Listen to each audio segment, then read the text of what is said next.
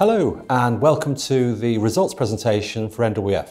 This is the half-year presentation for the period ended November 2016. It's fair to say it's been a tough first half, but we're really pleased with the progress we've made in each of the divisions. I now turn to the financial results. You can see first of all the revenue number is actually up 14% to £256 million. And that highlights the increased activity levels in each of our three divisions. The key other number I wish to highlight is the headline profit before tax, which for the first half was 2 million, down from 2.6 million last year, but that reflects a deficit in Q1 when we had a warm summer and a low milk price. The other number on the page to talk about is the net debt, 19.1 million. That's in line with our expectations, and that's higher than last year as a consequence of the investment we made in acquiring Gympie Agriculture and the development spend in our mills on the Scottish borders and in Cheshire. As is our usual policy, we're looking to pay a 1p dividend at the half year. I'd now like to move on to the divisional highlights, and I'll start with feeds. The picture top right you can see on the slide there is actually our new facility on the Scottish borders, and that's at Longtown. And what we've done there is we've invested in doubling the capacity of this facility, and that's now come on stream. The silos you can see there are new. I think those of you who saw the presentation in the summer saw a building site. Now that building site is completed, and the benefit is it's going to double the production of this key mill on the Scottish borders.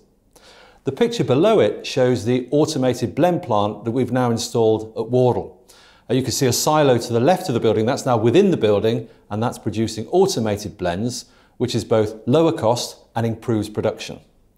If we look at the market, some really challenging and changing conditions. First of all, the milk price. It's very low in the summer, actually 21 pence at the start of this period, but it has improved through the year, now up to 25, 26 pence on average, and signs that it's going to move further through the second half of the year. So that's good news for dairy farmers. Milk production, however, is still falling, and that's because dairy farmers reduced the size of their herds over the last 2 years as the milk price fell.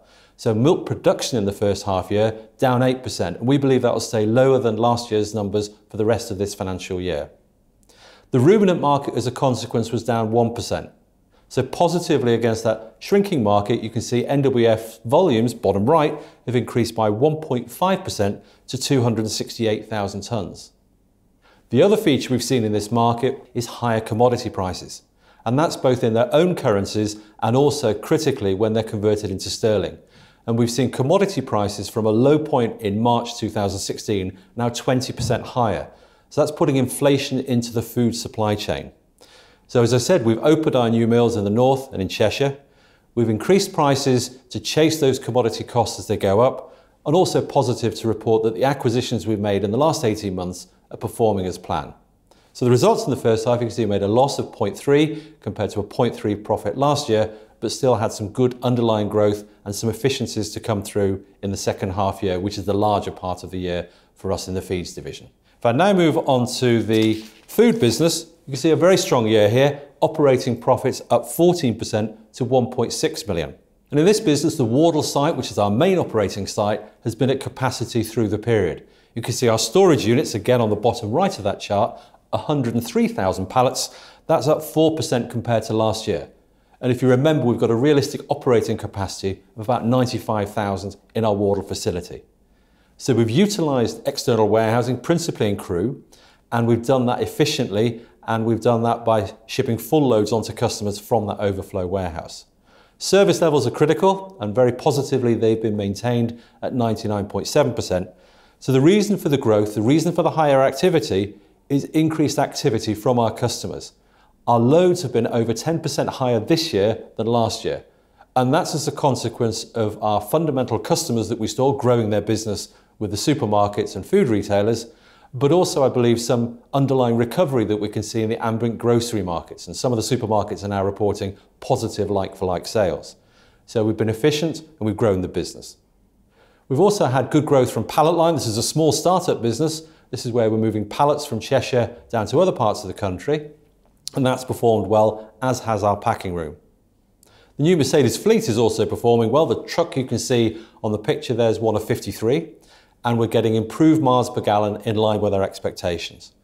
We're also renewing some major contracts at this stage. We've recently signed a new 2-year contract with Prince's Foods.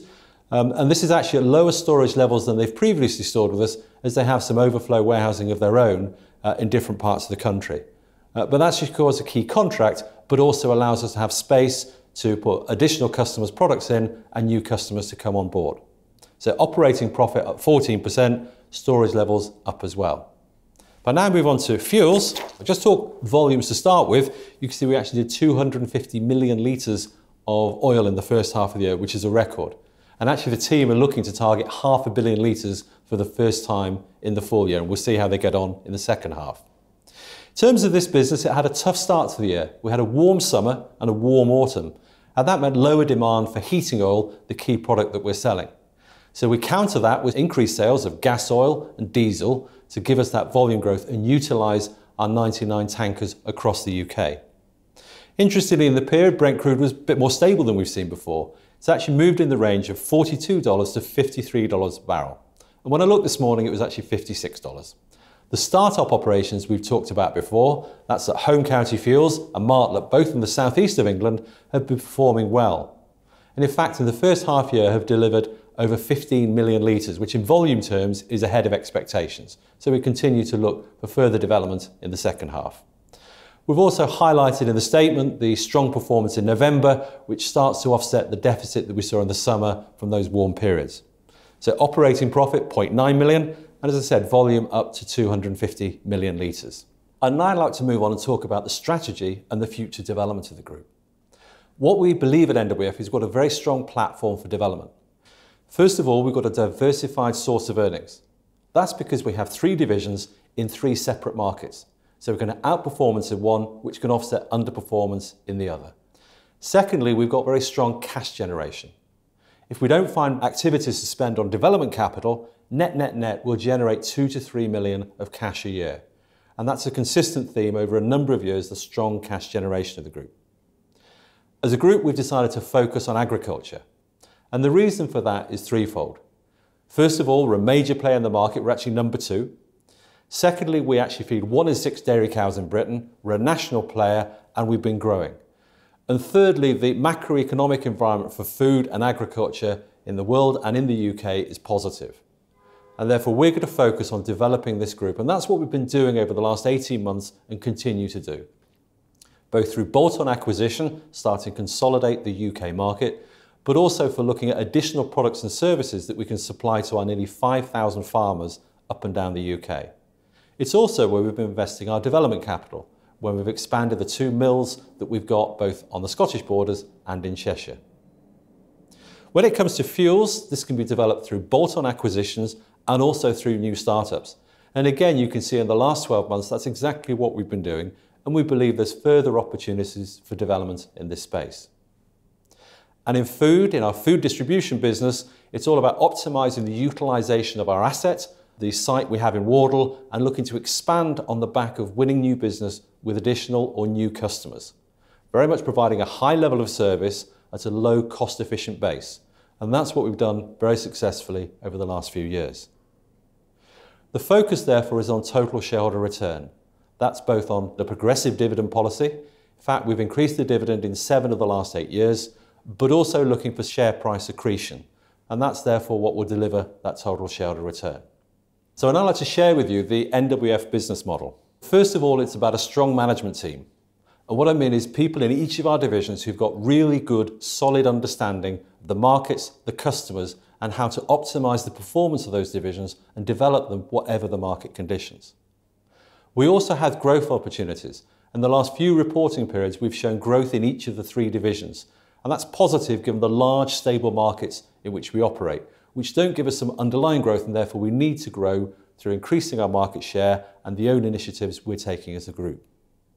We also have asset backing, significant assets, nearly 140 million of assets. That helps us sleep at nights, but it also gives us a solid asset base on which we can finance the group, and therefore we can gain cost-effective funding to fund the development of the group going forward. We focus on returns, and that's very much the mantra that we follow, and the cash generation I've already spoken about is the key that underpins it. As a consequence of all of those, we look to grow the dividend when prudently covered twice times. And again, that's what we've done in 7 of the last 8 years. So finally, to the summary and outlook. In spite of those tough market conditions, we made really good progress in the first half by increasing activity in all three divisions. The acquisitions we made are performing in line with expectation, and positively we have significant headroom in finance for further development. And as we've previously announced, Chris Belsham will be joining the group as Finance Director in the first half of the year. And I'm also pleased to announce that Philip Acton will be stepping up as Chairman from our AGM in September. And that's as Mark Hudson retires after 10 successful years as Chairman. With regard to Brexit, we've highlighted that demand in our markets has remained stable, and whilst there has been an impact on commodities from the changing exchange rate on sterling, that hasn't significantly impacted our business, but it's something we continue to monitor. And finally, we stated that we're trading in line with the board's expectations, and that's both in terms of profit and cash. Thank you very much.